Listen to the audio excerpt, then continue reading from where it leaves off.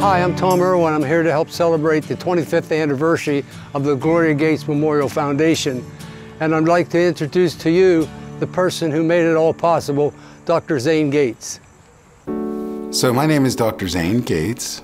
My family was from Bedford, but I was born in Philadelphia. We lived there for 6 months, and my mom, in the projects in Philly, my mom saw how bad it was getting, and that my father didn't want to have anything to do with me. So we moved back to where her family was in Altoona, Pennsylvania, and we lived with my aunt and all her kids until we were able to get a place on top of Booker T, which was a double duplex. But after a while, that place got condemned, so we were homeless for a little bit. And then Evergreen Manors opened up, and we were the first people to live in our apartment. Remember distinctly us, because we didn't have furniture, because they red tagged the house and we couldn't get what furniture we had left in, but luckily there was furniture in the garbage can from people who moved in, so we were able to get furniture there. My mom always put a blanket over it, and a new blanket, and it was a new piece of furniture. But that may sound like a hardship, but my mother was the happiest person you could ever meet. And I never could understand why. She was so happy because her whole life was spent changing other people's lives in her neighborhood. She proved that you didn't need money, you didn't need status, you didn't need fame. All you needed was a heart. And that's all she had. I mean, I would come to the dinner table and I would find some strange kid there that I didn't even know. And I'd be like, what's this kid doing at my dinner table? And she'd like say, shut up and pass the mashed potatoes. So she showed me at a very young age that what true happiness is whose other lives change, and not necessarily how much wealth, fame, or material possessions that lead to emptiness. She showed me that that's what true happiness was. That's the essence of Gloria Gates that fueled me. I remember she taught me, you know, when you look at a person, we're so quick to judge and define who they are, never knowing their story. My mom's best friend in the world, people looked at her, you know, she didn't have teeth, and she had poor clothing, and she was smiling, but we loved her. She was my mom's best friend on this earth. I remember the day in college when I got my first credit card, and for Christmas I got them a microwave oven, the cheapest thing you could find, and they cried. That's how simplistic they were. And what you didn't know is that lady raised 2 kids, and one of them went to college and the other one had a very successful job and they're successful parents. So someone who was a hero was deemed as scum of the earth by the way that people looked at him, and my mom and me saw beauty.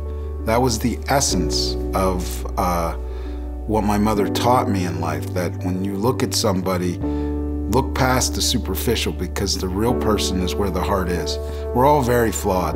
The only difference between rich people and poor people is rich people can pay to cover up their flaws. Poor people can't. And that's one of my mom's greatest lessons was in true happiness is finding the essence of a human being. That's where the happiness was. And that's what fueled me to want to go to pharmacy school, because I thought, heck, there's no way a kid from the housing project could go to medical school. I was only 22, I was parentless, and she died of heart disease. She died of something that was easily preventable because she carried the wrong insurance card. And so she didn't get the kind of treatment that she needed, so she died a year later. You know, in her death, you know, a lot of sadness, but a lot of happiness, because she inspired me to carry on her work. She was the pillar of Evergreen Manors. All the kids, all the stuff, she worried about everybody, she took care of everybody, and I wanted to carry on that work, to carry on the legacy, because someone with the inner beauty of her should have the world know how special she was and how her work was. So I'm just a mere extension of carrying on her work that she wanted to see. She wanted to have a better place for the kids. She wanted every kid to see the beauty in them and how special, and that they could do anything they want despite what the outside world said. And that's what fueled me to start, the Gloria Gates Memorial Foundation from children. Not only do we really work hard on the education, because education's a big aspect, but the thing that we've always focused on is what my mom said would be the key is to breaking the cycle of poverty is making them nice people. That's the key. It doesn't matter whether you become this rich entrepreneur. We take the strengths that they have and we amplify them. We're amplifiers. Because not everybody can do calculus. Some people are wonderful drawers or wonderful with their hands. And they can have enormously successful lives, just so as long as they're good people. So that's the cornerstone to what Gloria Gates is in the after-school program. And we hope to someday to expand it into more hours and more things. But when I looked at it all, everyone said, well, what about teenagers? What about things?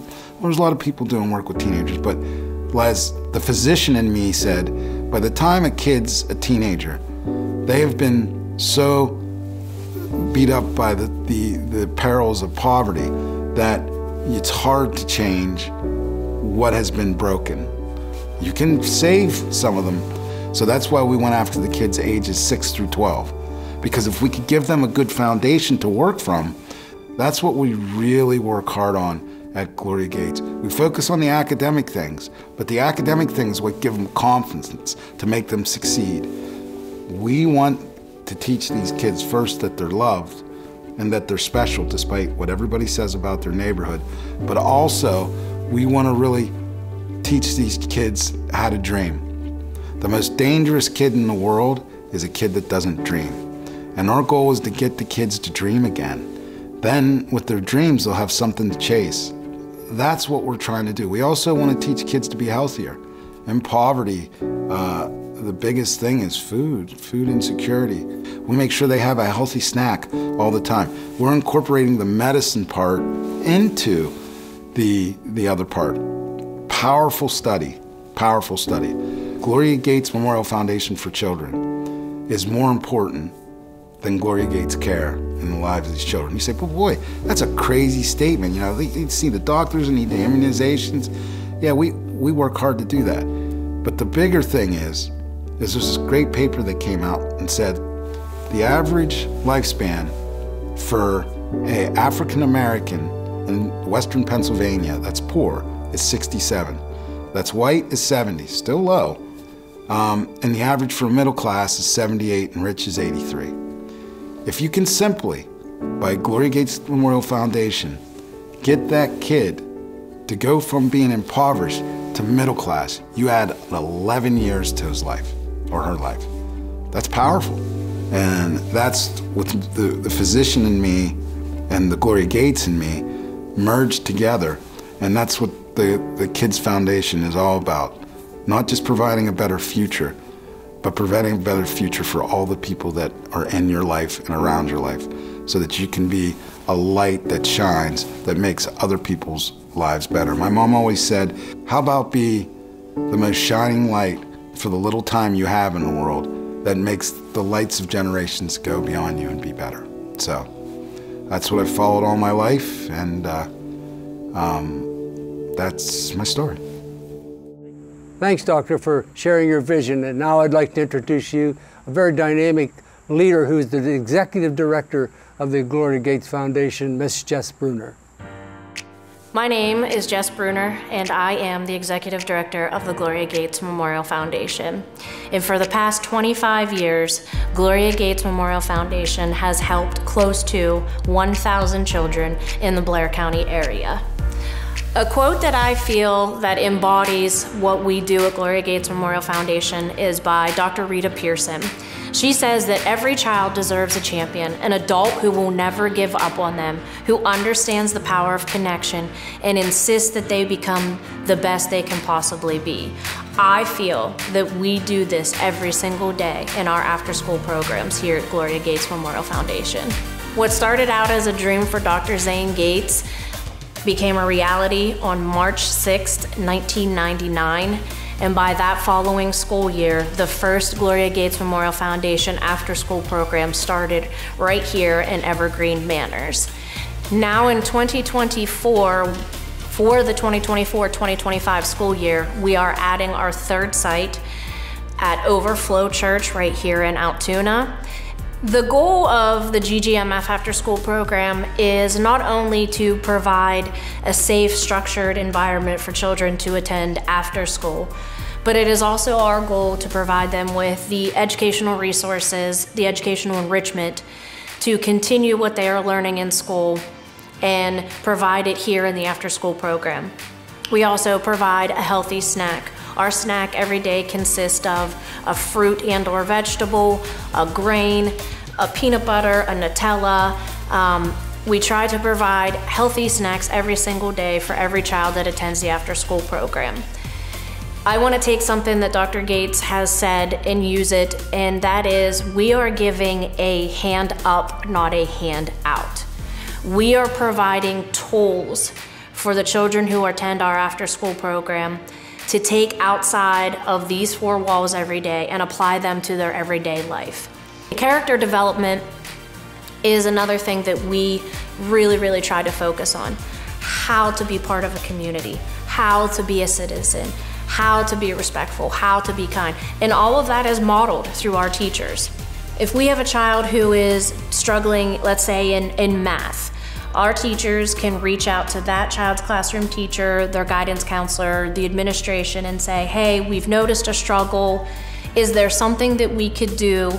Could you maybe provide us with, some reinforcements that we could do with this child during homework time? Or if a child has forgotten their homework, we can reach out to the teachers and say, hey, so-and-so forgot their homework. Could you please send me a copy of it? Or is it okay if I make copies of another student who happens to be in the same class? So that constant communication with the schools, it allows us to fortify what we do as far as helping them with homework and studying and, providing them more on top of what they're already learning in the schools by bringing it into the after-school program. Over the past 25 years, GGMF has been able to provide after-school programs thanks to the generous donors, the grantors, people who volunteer their times and talents to the program itself. And with that money, we are able to provide the field trips, the special events, the special prizes that we give to the kids. We're able to provide them with the educational materials that we need, the craft materials, the art supplies.